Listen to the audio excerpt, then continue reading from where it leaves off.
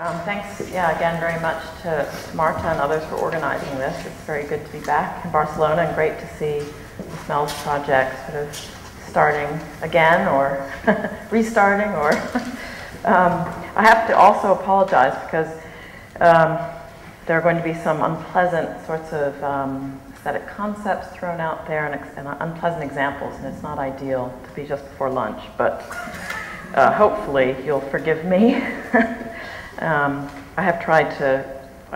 The images aren't too bad, so, and I don't have any smells to give you like Larry. Okay, so although interest in the non-visual senses and their objects in aesthetics has been increasing, smells considered apart from gustatory tastes are often ignored. My talk explores smells in negative aesthetics, that is, smells in more difficult or negatively valenced aesthetic experiences, from the sublime to the ugly in everyday life and natural environments. My central question will be, are bad smells ugly, disgusting, or sublime? Which of these categories do bad smells fit into? And to really explore these different kinds of negative aesthetic categories in relation to smells in particular.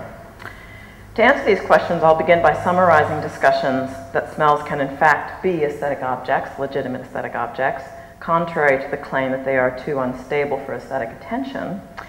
I'll show that this is true even in situations not involving connoisseurship, that is, within everyday aesthetic contexts. And in these everyday aesthetic contexts, I'll contend that smells have real significance for us. Bad smells will be my focus, but pleasant smells too. I then move on to examine the ways in which unpleasant smells are aesthetically appreciated. I contend that bad smells are best fitted to the category of ugliness or to the neighboring category of disgust, and I consider the relationship between these two kinds of disvalue. I also argue that smells cannot be sublime because even overwhelming ones fail to exhibit the characteristics of paradigm cases of the sublime. In reflecting on these issues, I hope to also address a couple debates in aesthetics. First, the way in which aesthetics has been expanding into the non-arts, and to try to show or lend more support to cases that have been made for smells as proper aesthetic objects, but also to contribute something to new discussions on negative aesthetics, specifically distinctions that can be made between ugliness, disgust, and sublimity. Okay, so what are we talking about when we're talking about bad smells? Well, I did a trawl of the internet, and this seems to be sort of the top list of the most kind of unpleasant smells that people find the most unpleasant. I don't know if this is culturally specific or so universal in some sense, but I think at least in this audience we can certainly recognize these. I would also say that that this list is on the sort of really strong end of bad smells. Certainly smells that could be considered disgusting and repulsive. It's important to remember that bad smells, they will range from sort of weakly unpleasant to very strongly unpleasant and disgusting. So perhaps some examples of less disgusting or less unpleasant smells would be smell of something bitter, some kinds of cheese for some people, exhaust and pollution, blood, urine. Again, there are degrees, I think, of unpleasantness here. Repulsion being at the quite strong end. The smell of meat cooking for some is very pleasant. For others, it can verge on repulsive and disgusting. Cigarette smoke, again, for many people is unpleasant. Gasoline was mentioned, and I also found from Larry's talk some good examples that I was jotting down, like burnt rubber and gasoline. Okay, so this is the subject matter. Some bad fish at the bottom, and that's a type of corpse flower on the top. Has anyone ever smelled a corpse flower? I haven't either, but I'm sure they exist in some botanical gardens to be sought out. Okay, so as I said, I just wanted to summarize. I've written an earlier paper on smells, and there I go through more carefully why I think smells can be legitimate aesthetic objects. And I'm just going to really summarize the against and for debate here. Historically, smells have been relegated to the lower or baser pleasures like tastes and smells associated with the body, and as such, they've been considered not proper forms of aesthetic sensibility. They've also been associated, both smells and tastes, with consumption, with eating, and as such, or drinking, and as such have been excluded from the realm of aesthetic objects because they're seen not to be the objects of aesthetic attention, in particular because of the tradition of disinterestedness, which argues for aesthetic appreciation as focusing on an object's qualities for their own sake. Excuse me.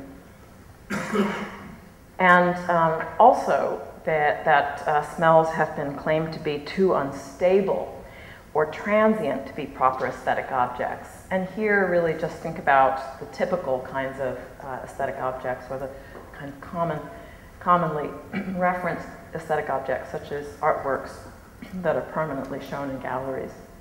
Of course, there are lots of exceptions to that, but if you want to think of the permanence of artworks and the impermanence of smells, you can see quite a great contrast. But again, sort of quickly trying to defend smells, or at least just summarize debates that have been made elsewhere, smells certainly can be analyzed as complex aesthetic objects. They can be the subject of non-instrumental aesthetic appreciation. You don't have to be a connoisseur to simply appreciate the different flavors and tastes and smells in a meal before you actually consume it, and to try to do so in a way that's disinterested. Certainly smells have a kind of instability to them, a kind of impermanence that we wouldn't associate with a painting on a wall or indeed a sculpture. They have a kind of ephemerality, but this does not make them less appreciable. It may make them more challenging to appreciate, and certainly we have the olfactory vocabulary can be very rich, but it is perhaps more difficult. When I was trying to come up with some descriptions of bad smells, I found it much more challenging than, of course, if I was relying on terms related to visual qualities, of visual aesthetic qualities. And here a defense is brought in from environmental aesthetics. So environmental aesthetics involves many kinds of aesthetic objects which are more ephemeral, more transient, such as weather. Environmental aestheticians have made, I think, pretty strong arguments for the inclusion of certain kinds of dynamic aspects of the environment as aesthetically appreciable. And finally, a connoisseurship, I think, is, as we've seen, from Larry's talk, and I'm sure that we'll see in some of the other talks, that connoisseurship is really where we can turn to for talking about the complexity and structure of aroma and smells, and the kinds of aesthetic terminology and aesthetic concepts that can be applied, a kind of appreciative context, and so on, which can establish smells as proper aesthetic objects. Now, I think that bad smells can add, I'm not sure if a new dimension is quite the way to put it, but can add something to thinking about the debate that has already been going on, really, about the inclusion or exclusion of smells as aesthetic objects and what makes them different or unusual or interesting as aesthetic objects. So with bad smells, I think we have to remember that although they also meet the requirements of aesthetic objects, I believe, we may be less inclined in experience to dwell on them. But it will be possible, certainly, except perhaps for the most disgusting or repulsive smells, which may cause such a visceral or bodily reaction, nausea, and so on, that we may have to hold our nose or simply exit the experience in some way. I'm not sure about this, but I think connoisseurship is probably less relevant to bad smells, although I think Larry's example, that was an art example, not really a perfumery example, but it's possible that connoisseurship is probably less relevant. Of course, that doesn't mean that connoisseurs are not discerning between more pleasant and less pleasant smells, but I suspect that connoisseurship is often directed more toward the positive or the pleasant, positive aesthetic value. So I'm not sure about that, but I think it may be. I'd be interested to see if there are some examples which show that not to be the case. And so I do think that trying to reflect on the nature of bad smells, even if we are perhaps less inclined to focus on them and discern different aspects of a bad smell, we can still theoretically think about how it is that bad smells can lend more support to the claim that smells are proper aesthetic objects. What's also interesting is that aesthetic bad smells, if they perhaps have less of a role in connoisseurship, can perhaps lend more support to the relevance and interest and place of smells, bad smells, in everyday aesthetics. Many of the kinds of examples I'm going to talk about don't have any intentionality behind them. They are just part of the environment. Intentionality, at least in terms of being created as aesthetic objects, whether it be perfume or, in terms of pleasant aesthetic objects. We're talking about exhaust or diesel fumes in an urban setting, or coal smoke in a rural setting, or whatever. So I do want to try to focus here on the role of bad smells in everyday aesthetics, and to think about what they can offer to thinking about smells more generally outside of the arts. Okay. Any attempt, as I see it, to understand the place of smells in aesthetics needs to address the nature of their appreciation outside the more specialized context of connoisseurship. Since I first tackled this topic, the earlier paper I mentioned, philosophical aesthetics has broadened its scope more and more beyond its traditional concern for art, with growing interest, of course, in everyday and environmental aesthetics. And discussions in both areas are especially important for understanding how experiences that fall into the aesthetic domain extend beyond the narrower boundaries set by artistic aesthetics, traditional ideas of aesthetic experience, and the prejudices which accompany these views. Some philosophers writing in everyday and environmental aesthetics argue that a new starting point, a whole new starting point, is needed when thinking through the domain of the aesthetic.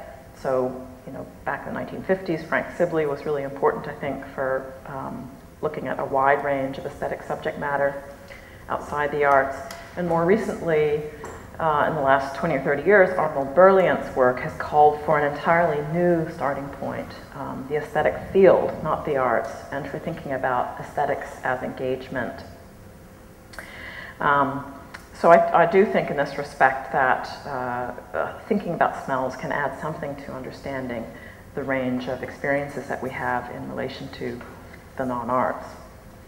Now, to go on to think about bad smells in everyday aesthetics, I just wanted to present some interesting work by Sherry Irvin, which is just generally about everyday aesthetics and its sort of legitimacy as aesthetic experience. She has a lovely quote here. I drink tea out of a large mug that is roughly egg-shaped, and I clasp it with both hands to warm my palms. When I'm petting my cat, I crouch over his body so that I can smell his fur, which at different places smells like trapped sunshine or roasted nuts, a bit like almonds, but not quite. This, of course, is a very pleasant experience, drinking a cup of tea, some sunlight, lovely smells. And for those of you who have cats, I'm sure you have had experiences of smelling your cat. And cats have different smells. Sometimes they are mixed with more unpleasant smells, but often, at least with my cat, it's just a kind of musky smell, depending on where she's lately been. So, but thinking about smells in everyday aesthetics, some of Irvin's discussion, which I just wanted to sort of integrate and think about in relation to bad smells, relates to John Dewey's Art as Experience, which in these sort of in more recent times offers one of the more generous treatments of everyday aesthetics. By using some of Dewey's work, Irvin shows how these kinds of ordinary experiences, like having a cup of tea and smelling her cat, meet his quite rough aesthetic criteria of conscious awareness, unity, closure, and complexity. Irvin's argument hinges on the view that although qualitatively different, these kinds of experiences nonetheless belong in the aesthetic domain. At the same time, she challenges his criteria, going further to show how, although such experiences may be simple, lacking in unity or closure, or characterized by limited or fragmented awareness, aesthetic concepts are nonetheless applicable. Consider the smell of one's own vomit. Unity and closure are possible here, as the aromas associated with red wine mixed with the previous night's meal come together. There is sensory engagement with an aesthetic object combined with thoughts about the object we're focusing on, or rather the aesthetic object imposing itself upon us. Though we may not choose to dwell on the odor and visual aspects of it, it nonetheless can become the focus of our attention. And again, I'm not assuming that one has the capacity to do a lot of focused attention here, but I'm simply trying to, in a sense, unpack what may be a fairly brief kind of response. Two different smells can also come together to create a unitary smell that may be held together spatially and psychologically. The smell of a musty or mildewed house interior combined with the scent of old wooden floors, for example. This may form a complex yet whole smell in our memories, and one that easily comes back to us in some form through recollection. This is actually exactly the smell of my mother's house, which I spent a lot of time in April, because she's no longer living there, but going through a lot of old things, and we spent a long time trying to get the smell out of the house in various kinds of ways. And it was an incredibly pungent smell that had a mixture of sort of memories for me, but also an unpleasantness, because it just had got to a point where it wasn't very nice anymore for someone who wasn't used to it. Many everyday smells and tastes exhibit simplicity and fragmentation. Simplicity is often admired as an aesthetic quality in objects, and it is a style favored by many chefs in their approach to food.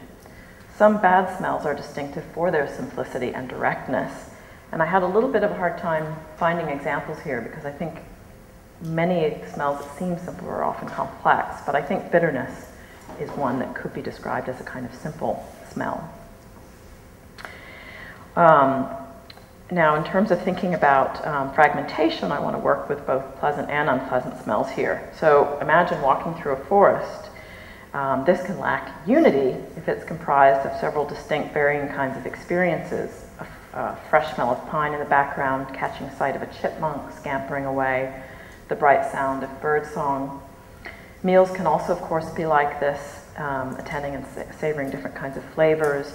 The experience can be fragmented in certain kinds of ways, but it can also perhaps come together in certain ways. There are many ways in which aesthetic responses can play out, and I think the fragmentation point is one that can play out in different kinds of contexts. So if we're out in the countryside, imagine the smell of manure, when manure is being spread on the fields, and you often get a kind of vague smell in the countryside. It's not up close, but it's a little bit more vague. Mixed up with that manure smell, which is quite sour and old, pungent odor, we might have a more pleasant, fresh smell of grass. So that smell could drift in and out of the experience, and in a sense, different kinds of awareness could be focusing on the manure. The grass could come in. So there's a kind of interruptions of one smell by other smells, a kind of layering and so on. So if we think of these experiences fragmented in a way, there's a sense in which still we're having aesthetic experiences which are quite meaningful, or they have some kind of impact. They aren't meaningless or insignificant or trivial or minor in any way. And certainly I think it's worth remembering that in the arts there are many artworks that intend to create fragmented experiences for the viewer. So again, I think that the idea of experiences being fragmented doesn't have to go against the notion of bad smells or any other kinds of smells as somehow not being the objects of aesthetic experience. Dewey was also very interested in the connections between aesthetics and lived experience, life. How does aesthetics feed into life more generally? What is its significance? Now, in terms of pleasant smells, we can talk about the way in which great satisfaction is gained from both smells, very pleasant, satisfying smells and tastes, such as the fragrance of jasmine. We could talk about pleasant smells and tastes, too, as contributing to the good life. But there are ways in which strange smells and bad smells are also significant to life in ways that are not about pleasure, but in other kinds of ways. And we can talk about this on various levels. I like this quote. I can't remember what I was searching for, but I came to this interesting quote. A very interesting story. A Virgin Australia flight from Melbourne to Sydney was forced to turn back to the airport 10 minutes into the flight after cabin crew detected bad odor. So that's really just illustrating ways in which bad smells, bad odors can signify usually bad kinds of things or problematic kinds of things in our environment. There are ways in which they contribute to understanding our environment, and through aesthetic means, insofar as we can focus on bad smells from an aesthetic perspective. Where vision tends to distance us from our surroundings, smelling involves the body integrated with the environment, that is, through the nose. As our olfactory sense environs us, it also enables the discovery of meaning in places and situations where we find ourselves. Through a particular kind of aesthetic orientation, we can interpret and understand and adjust our values in relation to our environments. And in these kinds of contexts, we can talk about bad smells as being, I'm not sure if educative is quite the word. Edifying is sometimes a term that's used around negative aesthetics like tragedy, where you have very difficult, challenging kinds of aesthetic experiences that can somehow edify, expand our emotional range, enable us to cope better. So I'm suggesting here that bad smells can have a significance along those kinds of lines. They can, in very concrete ways, indicate to us danger, such as disease and other kinds of problems. So while bad smells forms of aesthetic disvalue, they can still have a kind of significance in our lives that's not attached to simply the gaining of pleasure or satisfaction. Familiar and recognizable smells can be very key, too, to habituating us in environments. So while when we're talking about unpleasant smells, there's still a kind of habituating effect that I would argue. The smells associated with a particular house, often of food, can become so familiar that they become part of the background so that we become only vaguely aware of them. So like my mother's house, it was unpleasant, but it was something that I still associated with a place that I visited to see her. Certain houses, I think, will have certain kinds of food smells that linger quite, for a long time and are sort of become part of the background. But unfamiliarity is also, too far ahead now. Unfamiliarity is also significant, plays a significant role here, not just familiarity and habituation. As I said, bad smells can alert us to what's strange, to what's dangerous. They can make us feel alien and fearful. Some places will have unrecognizable smells, and that will create feelings of fear. And I'll go on to this next quote now. We can also find the way in which bad smells can really, and I'm sure we'll learn this through our smell walk, bad smells can really characterize places very, very strongly for us. And the visual can sometimes be displaced, the very strong sense of the visual, by other kinds of senses, such as olfactory and gustatory. So this is from Alain Corbin's study of French 18th century fear of the cesspool and excrement in urban centers. Thoret noted that exposure to air and sunlight rendered the fecal matter spread out in the Montfaucon basins innocuous, as was proved by the transmutations in the smells. If old excrement proved dangerous, it was because it had become alien to ourselves, our food, and our furnishings by an interplay of decompositions and recompositions. It had lost the odor of the body. It had putrefied. We're typically attracted to things with pleasant odors and detracted from things with unpleasant odors. Sometimes the response is an immediate one. Some smells just are repugnant, such as the smell of almost anything decomposing, although autumn leaves could be a nostalgic exception. The negative value we assign to the source of the smell follows the immediate response. But we also judge olfactory experiences as negative because of our associations and what we know about their source. So the way in which knowledge feeds in and imagination too will feed into the experience. Decomposition is unpleasant and somewhat strange because it is associated with death and our fear of it as something to be avoided. A fear also played out in terms of a fear of the unknown.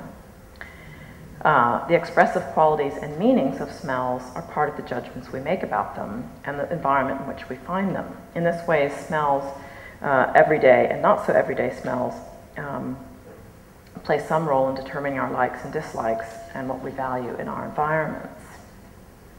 Okay, so that's really the section of the paper trying to think about, smells as aesthetic objects, in particular smells as aesthetic objects and their significance within everyday contexts. Now let me move to trying to think about how we might classify bad smells.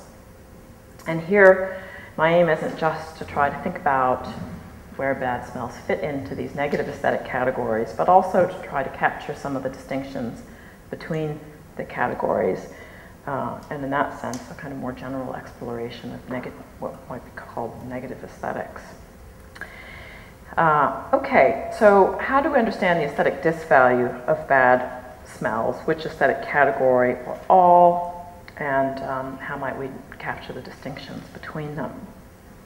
Well, what about smells as ugly? Now, I don't think in terms of sort of normal conversation we will often say, oh, isn't that exhaust smell ugly? I don't think in our normal terminology we use it. I think ugliness tends to be a very visual term, visually oriented term in terms of the way it's used in speech. But I do think, again, in terms of thinking theoretically, that ugliness is a very important and interesting category that can cover a whole set of the senses and different kinds of sensory qualities, including smells, including touch. So just this list, which I think I've borrowed from Frank Sibley from his nice paper on ugliness. Ugliness can be associated with a whole set of qualities such as deformity, decay, disease, disfigurement, disorder, messiness, odd proportions, mutilation, grating sounds, being defiled, spoiled, defaced, wounded, dirty, muddy, slimy, greasy, foul, putrid, and so on. In thinking through ugliness, we ought to embrace broad understanding as indicated by some of the descriptions that I've just mentioned. Because beauty has been connected historically with order and harmony, many philosophers have identified ugliness with disorder and disharmony. For example, Rudolf Arnheim describes ugliness as, quote, a clash of uncoordinated orders, when each of its parts has an order of its own, but these orders do not fit together and thus the whole is fractured, end quote. While this approach captures the ugliness of disorder or incoherence, it is both too formal and too narrow, failing to capture the more disgusting type qualities, such as the stench of rotting fish, that we might associate with the more extreme end of ugliness. Ugliness, like other aesthetic qualities, is accordingly, is response dependent. This is the kind of assumption I've been making really in talking about aesthetic experience, response and value in the talk. So ugliness, as part of an aesthetic judgment is dependent upon a value or valuing something. Undoubtedly, while we'll find agreement on ugliness across cultures, and I think we will, it will also vary both culturally and historically. And I think smells probably can present some good examples of this. Some writers have also explored an evolutionary basis for our reactions to ugliness, but exploration of these ideas takes us into many other realms which I can't talk about here, like environmental psychology and anthropology. Suffice to say that when we're talking about cultural variability around ugly or unappealing kinds of smells, there's going to be cultural variability. Now, based on these points about ugliness, I do think that bad smells would appear to fit the bill. They cause negative reactions. There can be negative feelings and emotions attached to bad smells, dislike, unpleasantness, as opposed to pleasure pleasantness, liking, which is often associated with positive aesthetic value. And we've already established that generally, I think I've established at least gone over some of the arguments, that bad smells can be aesthetic objects in terms of being complex, stable, fragmented, but fragmented can still be okay, and so on. Perhaps most importantly, like other aesthetic objects with aesthetic disvalue, other kinds of ugly things, we can discern what it is that makes them unattractive, so we can apply relevant aesthetic concepts. So what might be some of the relevant aesthetic concepts that can be applied to what I'm calling sort of ugly smells, or, well, sour, putrid. I was trying to come up with a few. Bitterness, rotten, smelling rotten, burning flesh smell, polluted smell, smoky smell. Some smoky smells are okay. Some smoke, like wood smoke, people tend to find pleasant. Other kinds of smoky smells they don't. Sweaty, stagnant, old, musty, sour smelling, exhaust-like. Another term I think that can move between the positive and negative is musky. So although again I think ugliness is not a term that we would tend to use in language or in speech, you know, that's an ugly smell, or that's just, you know, we tend to say I think disgusting more, and I'll say something about that in a moment. I do think that we use many of the kinds of terminology that we would associate with disvalue and therefore with ugliness in aesthetic terms, or in aesthetic in terms of theoretical discussions of ugliness. Okay, so what about disgusting? And that's my worst picture. I guarantee it, my worst picture. I thought because it was sort of, you know, old and romantic looking, it wouldn't be so bad. I could have shown you much worse. So I want to start talking about disgust through Menninghaus. Menninghaus has written a very good book on disgust that I'm sure many of you are familiar with. And he has an interesting, I think, quote about disgust. He says, on the one hand, disgust comes to our attention in a particularly striking way and accordingly in no way escapes conscious perception. On the other hand, it attacks, it overcomes us, unannounced and uncontrollable, taking sudden possession of us. And I want to remember throughout my discussion of disgust this idea of taking sudden possession of us, because I think disgust is often considered to be equivalent to repulsion and therefore not something that can enter the realm of aesthetic appreciability, but I'll try to defend disgust against that kind of point. I think disgust is the category we would most associate with strong or bad smells. Unlike ugliness, disgust is really conceived of, conceptualized as an emotion.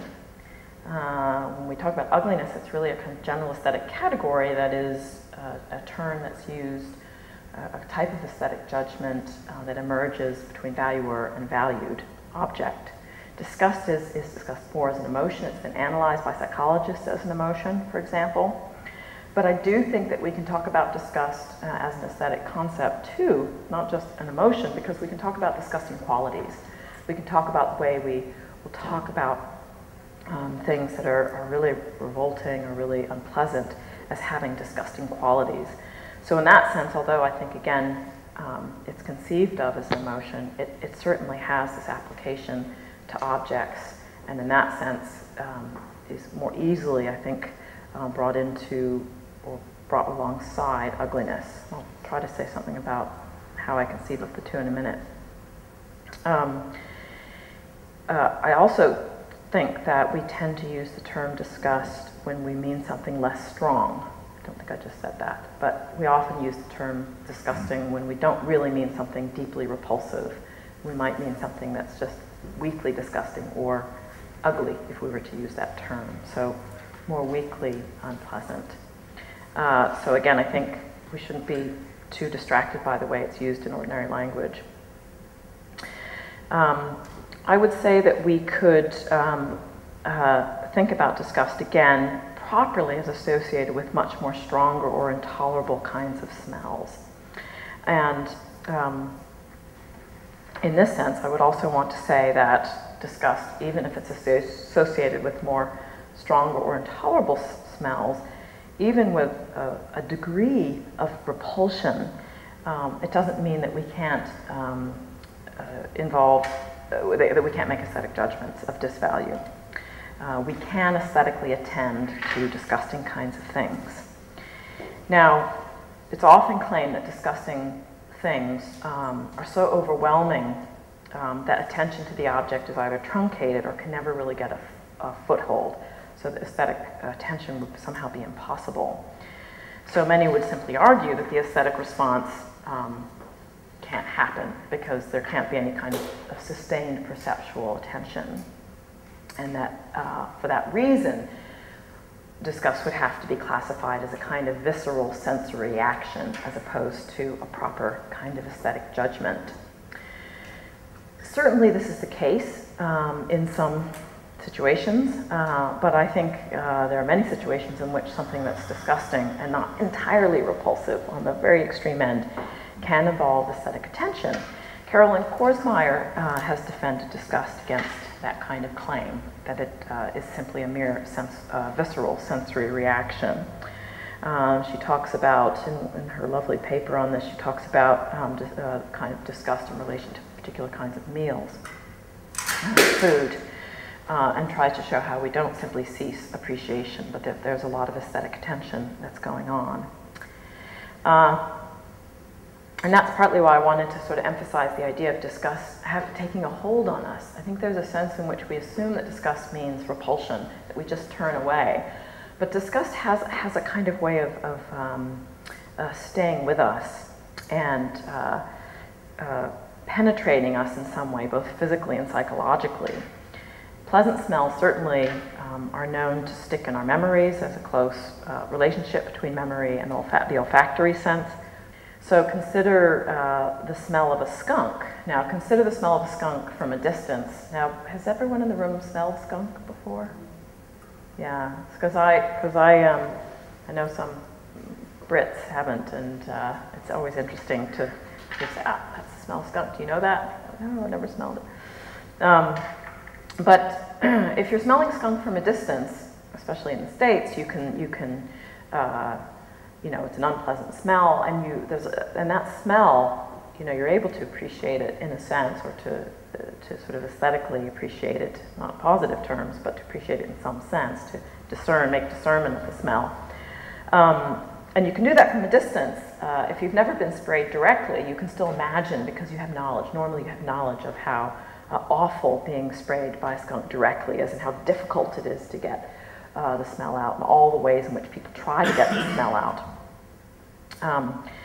And so, even someone who hasn't been sprayed and smells it from a distance can have really quite, I think, a fairly complex and cognitively complex kind of experience of it, which may be mixed with fear too, emotions of fear in the sense that I hope that skunk isn't nearby, and so on.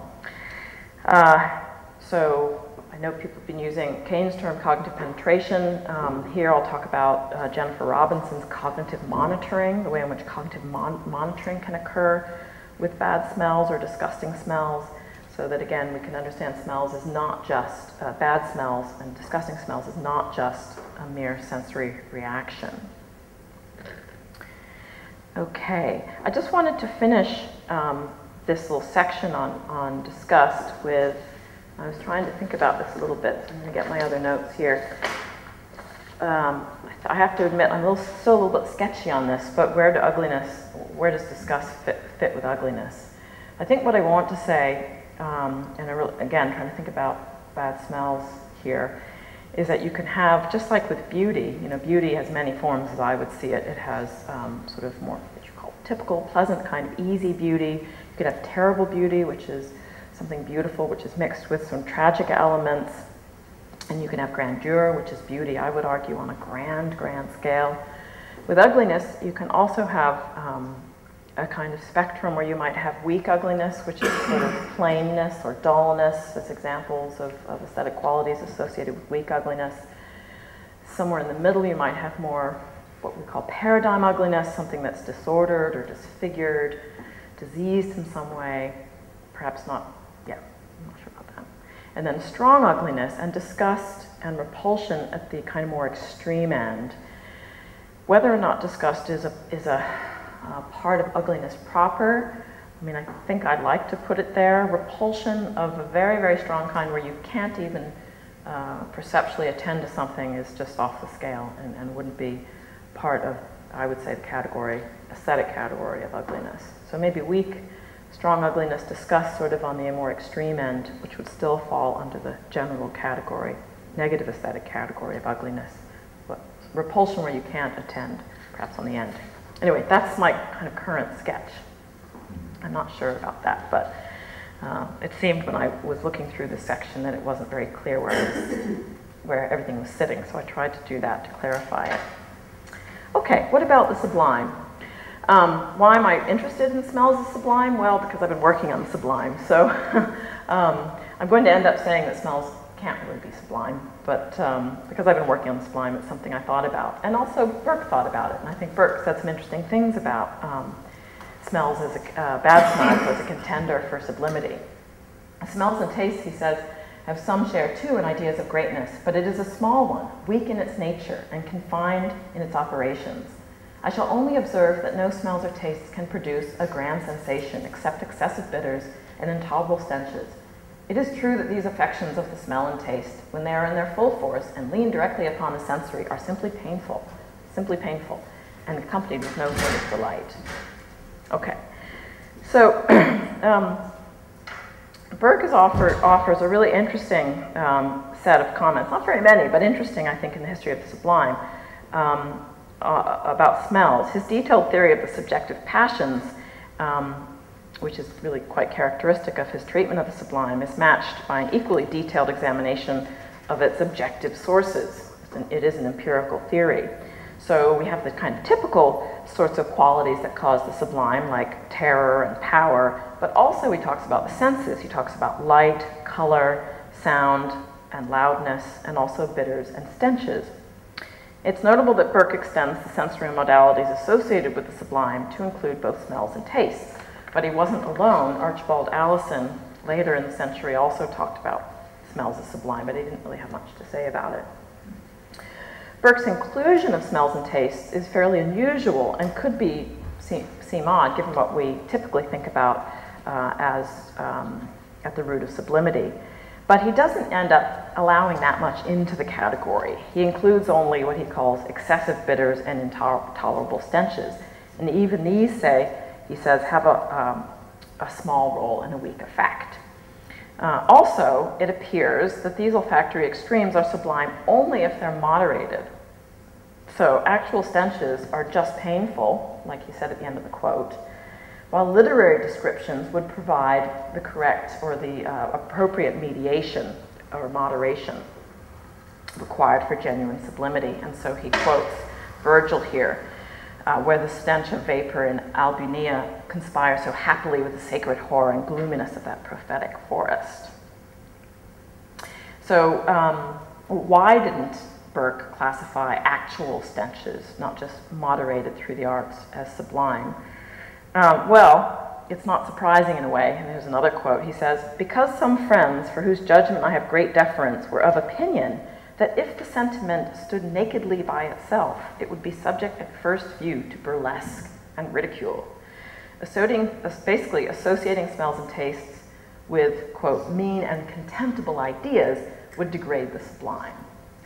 So it's trying to remember that the sublime has both a terror and painful aspect, but also a very pleasant or less painful aspect. Not a delightful one for Burke, because his theory of sublimity was very dark, really.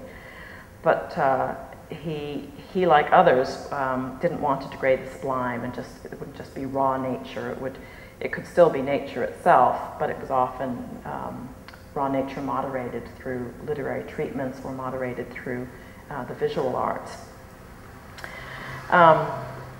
So I think that his treatment is certainly relevant in terms of trying to articulate how smells sometimes aren't just strong enough, but also how they may just be too painful or too disagreeable, perhaps just too repulsive to have any kind of appreciability.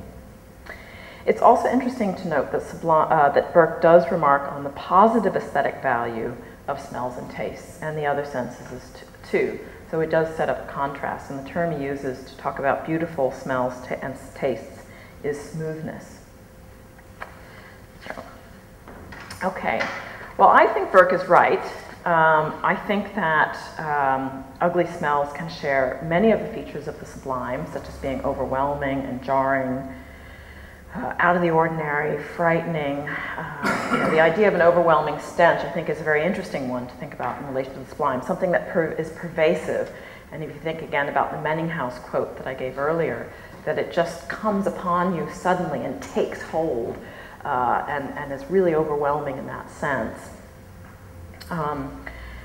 So I think that there are reasons why we might think about certain kinds of bad smells as sublime, but I don't think, after all, that they do capture or exhibit other kinds of features of the sublime.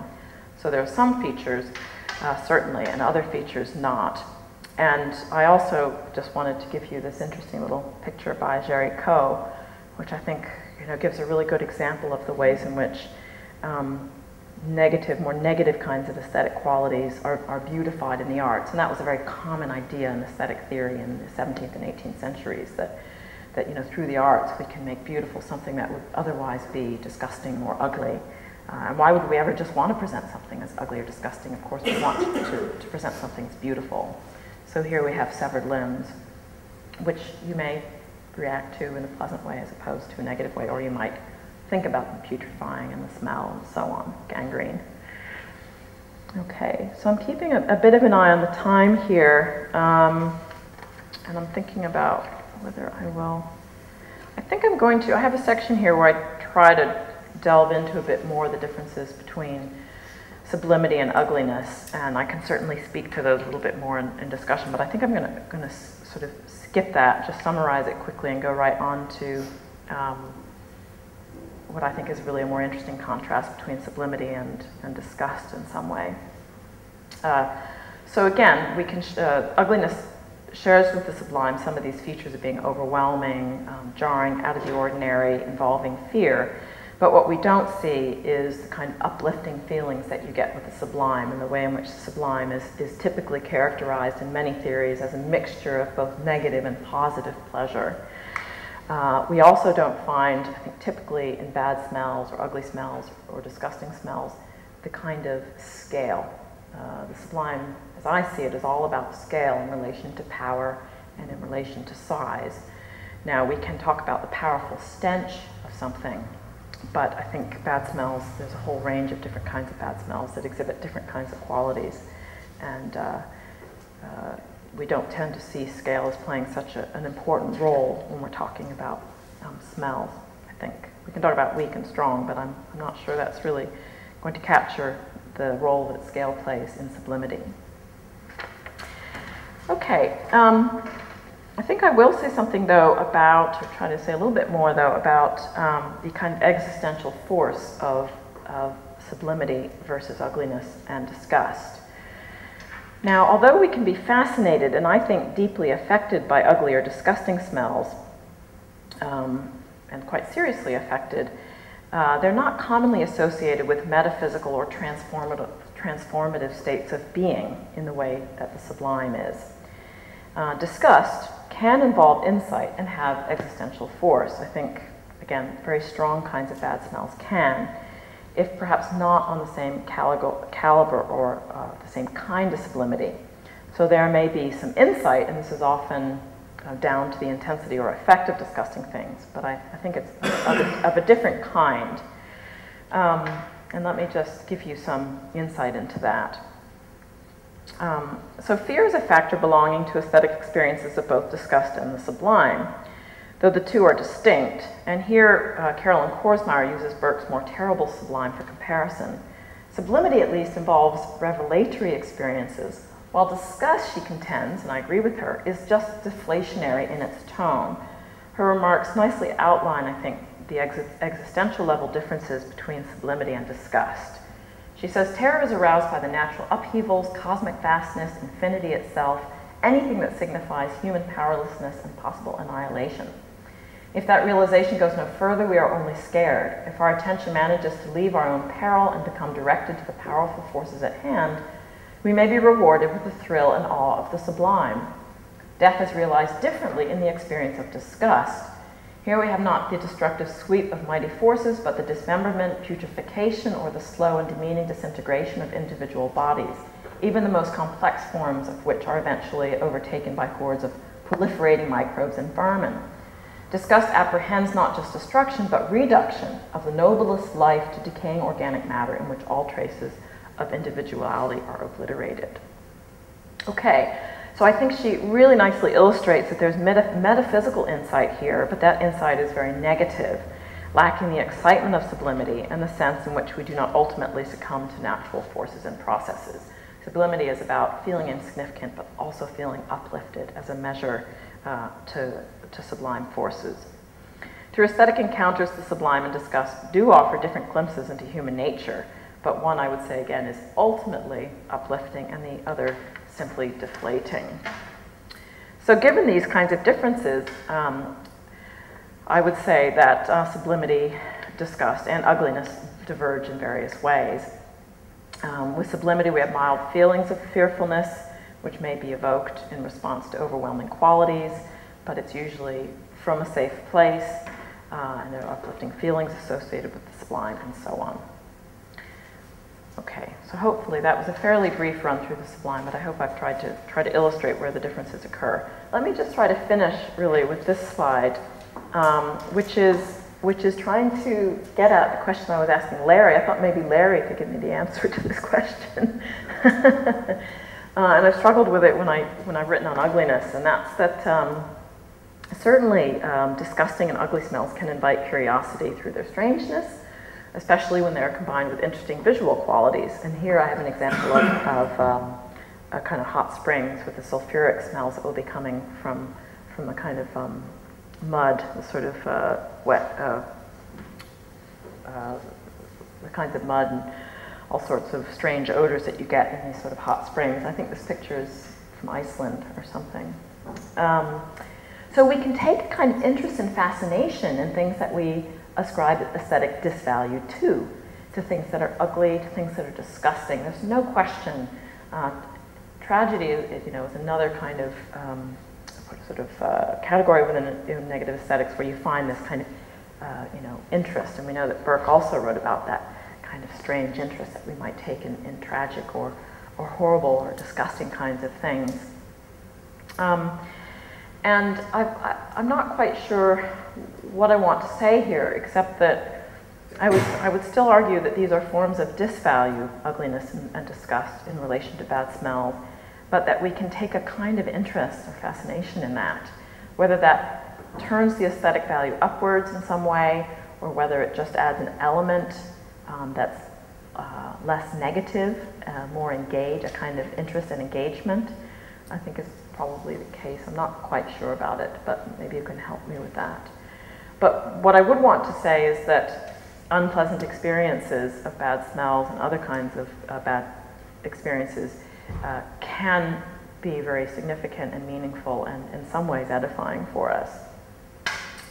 So just a few points of conclusion, and I think I'll just end there. Thank you. I'm a bit confused, and I was wondering if maybe you could just clear up something. So I'm confused a bit about the relation between the ugly and the disgusting. I think because you talked about sort of disgust and the ugly. And I got a bit confused because I guess disgust is a reaction, but ugly isn't a reaction. It's a thing we attribute to objects. And I was thinking, well, what's the analogy or the similarity supposed to be? So disgust is a physiological reaction we have, and the best that we can characterize the object of that reaction is just in terms of the disgusting. I mean, it's really just a response-dependent kind of concept. And I was thinking, well, what are our reactions to the ugly? I mean, what's the equivalent of the reaction of disgust to the ugly? And I'm not sure of the answer to that, because there's an important distinction, I guess, between aesthetic values and disvalues and the reactions we have towards those values and disvalues.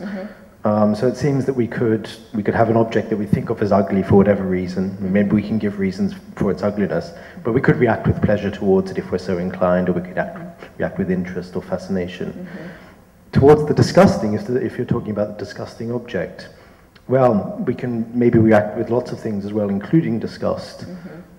But then I'm not really, you see, I'm just not sure exactly what you want to say about this connection between the ugly and the disgusting in terms of aesthetic interest. I mean, I don't see any reason why we couldn't take aesthetic interest in the disgusting, but that wouldn't have any effect on the way in which we should think of the disgust we feel towards it.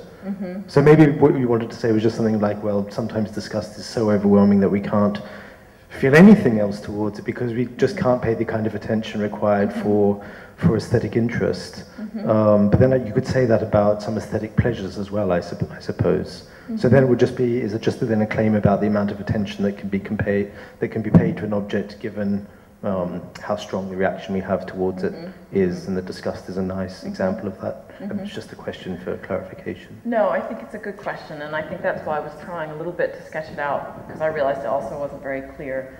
I think a lot of the question is turning on, again, the fact that the aesthetic is so much, a judgment, as I see it, arising from this a relationship between the subject and the object, from the experiencing subject, the valuer, and the object. And I think disgust, where is disgust located? Where it's a psychological reaction, it's considered an emotion as well by psychologists. So it's, I think it is, there's no question that it's conceptualized, at least, as located in the subject, okay? But what I want to say is that if we're trying to put together an aesthetic sort of theory of disgust, I want to say that, yes, it's a reaction, and we can talk about it not just as a psychological or emotional reaction, but also as an aesthetic reaction. And how can we do that? We can do that by talking about its disgusting qualities. And what would those disgusting qualities be? Well, those disgusting qualities would be, I think, played out by the more extreme end of what we call ugly qualities, like putrid, diseased, what was some of the other ones I've given, like a strong, bitter, so something on the more strong end of ugly qualities. Okay, with ugliness, which is, I'm calling this kind of larger category, theorizing as this larger category, we don't feel ugly, we don't have ugly reactions, but there are ugly things and ugly qualities. And the kinds of emotional or just felt reactions we have, which we would call aesthetic, are dislike, negative, just more simple kinds of experiences of dislike, just as we would say in contrast to the pleasant. Can I just have so just to get clear, so when we have disgust towards objects, whatever they are, so do you want to say disgust itself can be an aesthetic reaction in context where we take an aesthetic interest in the disgustingness of the objects, or do you just want to say that even if we find an object disgusting, it can still allow for aesthetic attention or interest to be paid? Because I wasn't quite clear whether you thought of disgust itself as an aesthetic response. Right. I don't want to say disgust is, well, it's a good question.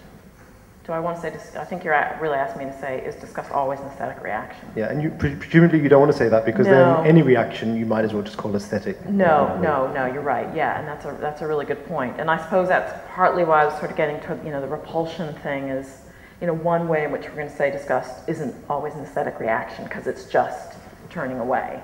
But yeah, no, that's I think a very useful point. Thank you.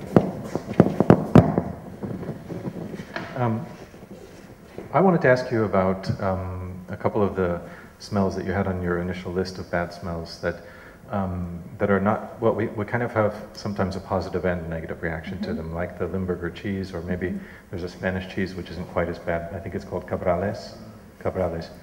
It's a little bit nicer.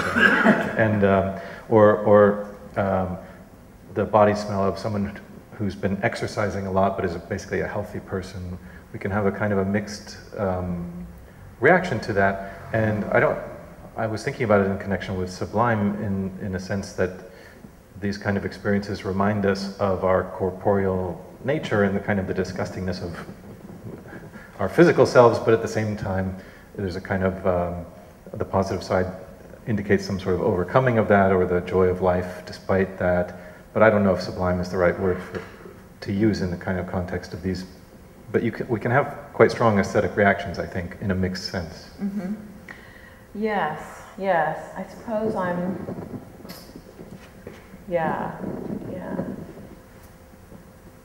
Yeah, yeah. So I think I'm just kind of trying to analyze this.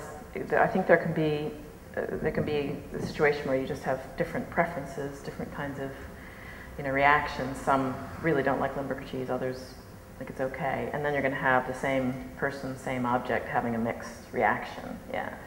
And I certainly think, I can just use kind of ugliness as a sort of, I'm not sure this is quite what you had in mind. If you think about like a crow, a crow, you could say a crow is quite attractive, it's black and maybe it's not as bright in color, but it still has a sleekness to it, but that its call is, relatively speaking, an unattractive sort of bird song. So you can see in the same object, you could have different kinds of qualities, which are giving you a kind of mixed. But I think I'm not sure if that's quite the example you had in mind. Is it more that you could see bodily sweat as a representation or a symbol of health, or is just, Yeah. With the crow, it's more two things side by side, but I suppose there I'd say, yes, we can have reactions of that kind, or responses of that kind. Would I then say they would bring it more closer to the category of the sublime? Possibly, but I think we'd still worry about the scale issue, which I think is quite important. But it's a good question whether a really, really strong smell like, I'd have to think a little bit more about that. Are we following up or something? Yes, relating to that, I was very interested in this distinction between good and bad smells as well. It's something I have to deal with a lot in my work, and I've carried out surveys and asked people to list their most 5 favourite smells and their most 5 least favourite smells, and it's incredible how the same smells come up on both lists. And so perfumes, for example, is something that appears quite frequently on least favourite smells because it's specific perfumes, and they would be considered by many people as bad smells. Likewise, the cheese example is listed by some people as the least favourite. Body odour, again, is one that's listed as, I think 55% of the people in my survey listed body odour as one of their least 5 favourite odours, whereas 10% listed it as one of their most favourite odours, because it depends whose body it comes from, and that comes up time and time again in research on body odour. So the position I've always taken in my research is that there are no good or bad smells. It all depends on the associations we attach to them, that we're kind of born with no preferences apart from trigeminal smells that, tickle our trigeminal nerves, such as the potentially toxic smells. But again, as we grow older, we can grow to love or hate those. Some people listed 5 trigeminal smells as their most favourite smells.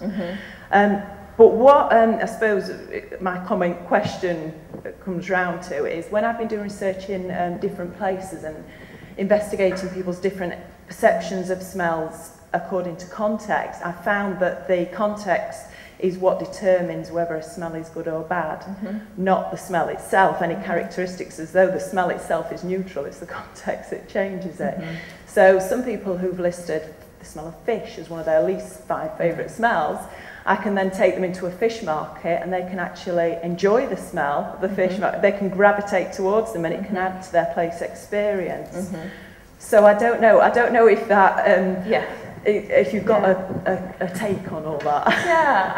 I don't have a sort of psychological kind of knowledge about smells and empirical knowledge of smells in this paper or in the other paper really, but certainly in the earlier paper I do talk a lot about the role that context plays in smells and how important it can be, and I mentioned that, the certain smells of one's partner can be much more attractive than they might be to a stranger and so on. So I think, yes, I do think context is important. Whether I would claim there are no bad smells, I think I'd probably want to resist that claim, even if some of the empirical evidence might show it. And that's because I think, as someone who works on aesthetic theory, I want to say that once you start removing certain kinds of things like personal biases, that you can get to objectivity, but you can get to a kind of intersubjectivity where you can find agreement on certain things. And maybe your evidence shows that it's never the case, but I think I'd like to think that's the case, because that's part of the argument I'm going to make, that bad smells are proper aesthetic objects, and as such, on my view, they can be the objects of aesthetic judgments for which we can give our reasons. They're not just preferences. I think preferences probably play a greater role in smells than in other kinds, perhaps, than in other kinds of aesthetic objects, but and more cultural variability. I don't know again, but I wouldn't want to say there are no bad smells.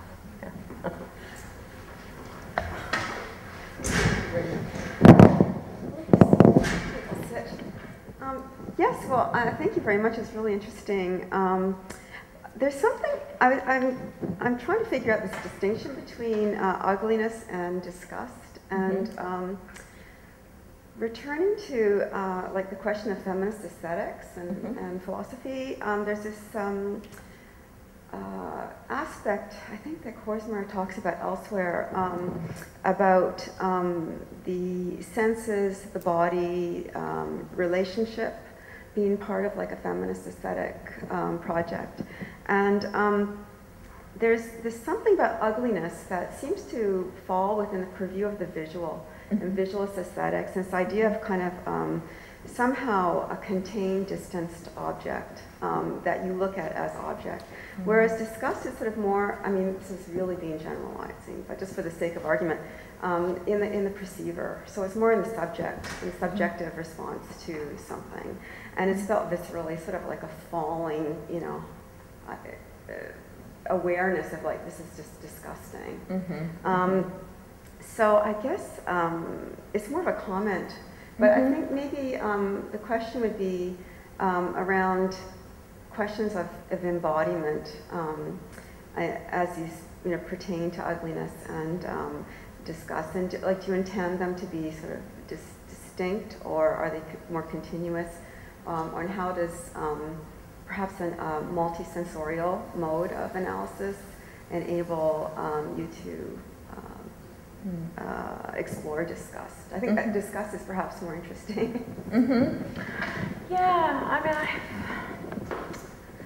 I mean, I hope I sort of answer that question when I answered Kane's question, and I think I'm still not, you know, I haven't done a lot of thinking about the distinction between ugliness and disgust, and I was trying to do it, you know, a bit more before speaking, but I guess what I'd say is that I think ugliness is a neglected aesthetic category, and that it is associated with the visual, typically, and it is associated, yes, rightly, with qualities.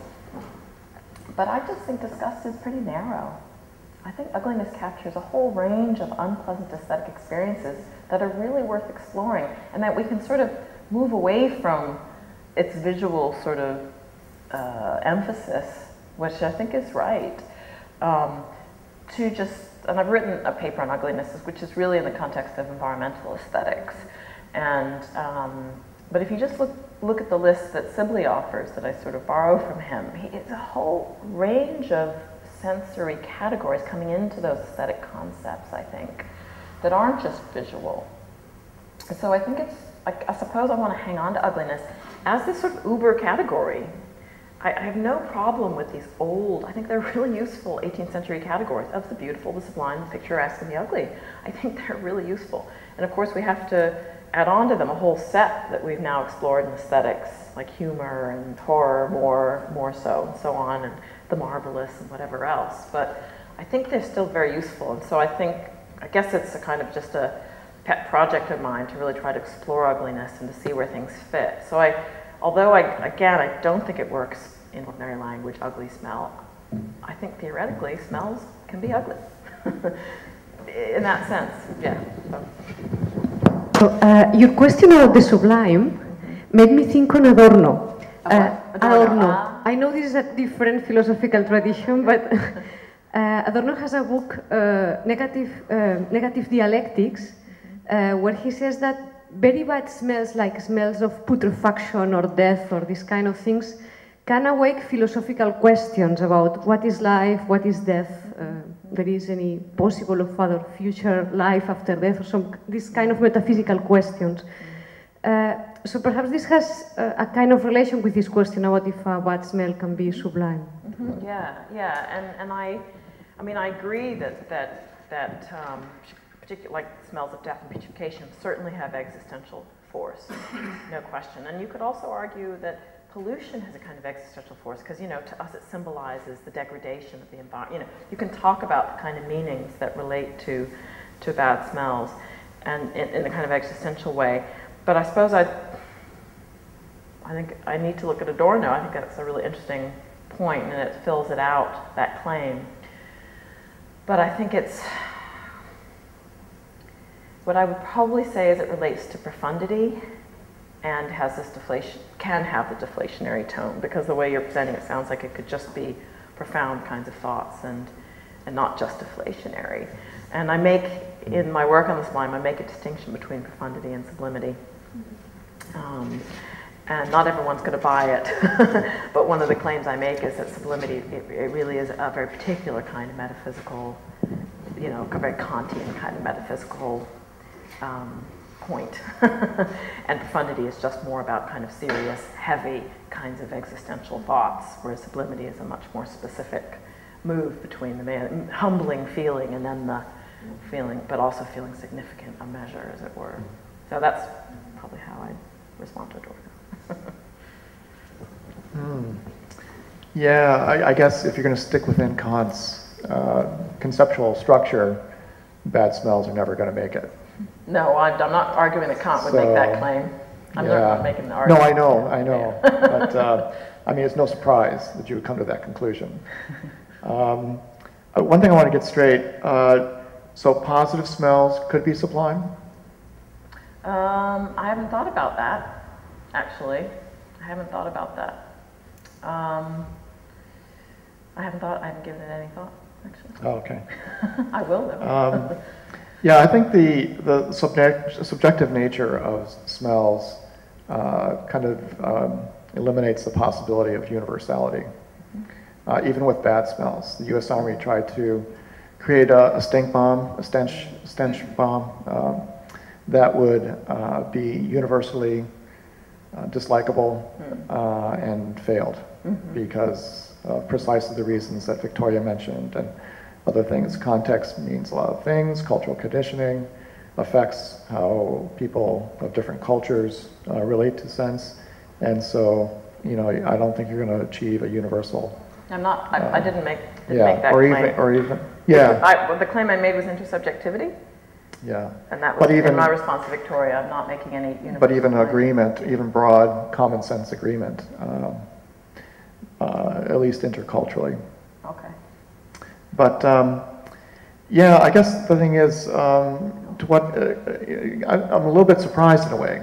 You know, given that you've been involved with everyday aesthetics, that now you're just operating on a kind of aesthetic discursive level, because if you look at everyday aesthetics, there are examples of people who have been have found revelations in bad smells. In my book, Smell Culture Reader, there's some examples in the final chapter with people who have experienced near-death experiences, olfactory experiences of loved ones that of some pleasant smells, but also some negative smells that have been revelatory.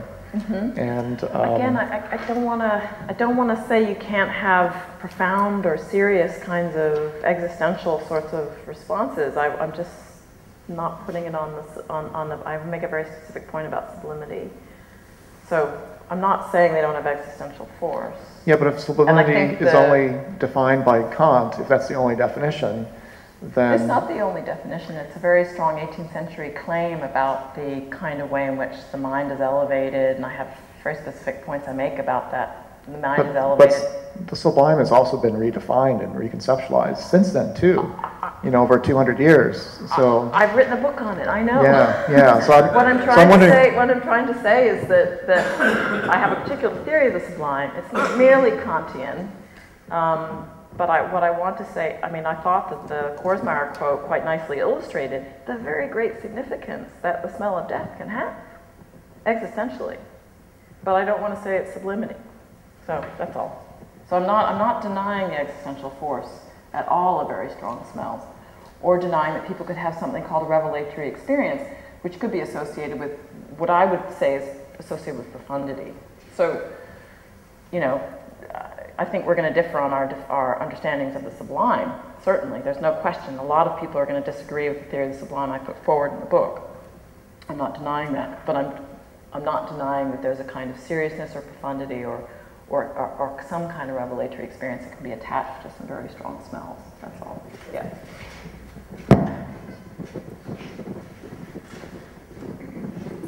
Okay.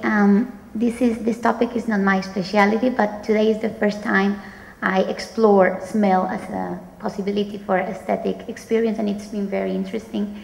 But tell me, I want to know if I am like on the right way, because I think this experience depends on your idea of art. Whether you think that art is only the try to find beauty for the sake of it, or if you think that art can lead you to other things such as philosophical reflection, political reflection.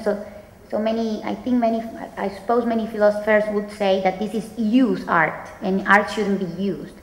But for example, I think that the smell of fear, or the smell of war, or the smell of, it inspires you. For example, I remember once I entered a museum which was about a war that happened somewhere, and when I entered, I saw lots of skeletons and skulls, and you could smell the smell of death, of dead people. And at that moment, I was in the mood I was like in this environment of what happened there and all these dead people. So this smell, inspired me to think about that. So I think that if you accept that art is more than just beauty for the sake of it, you can think that it can have a political use, or it can have it can inspire you. It can inspire a philosophical reflection. Some people just may do it out of curiosity, just because it's interesting. They don't go further into reflecting. Also, I think it's very important that you enjoy nice smells, because you are using a sense which has been quite neglected. People know perfumes and that's it.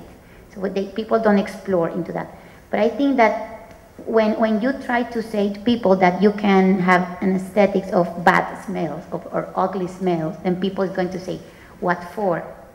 So I'm trying to find why. Okay, first of all, some people might find ugly beauty in it, maybe.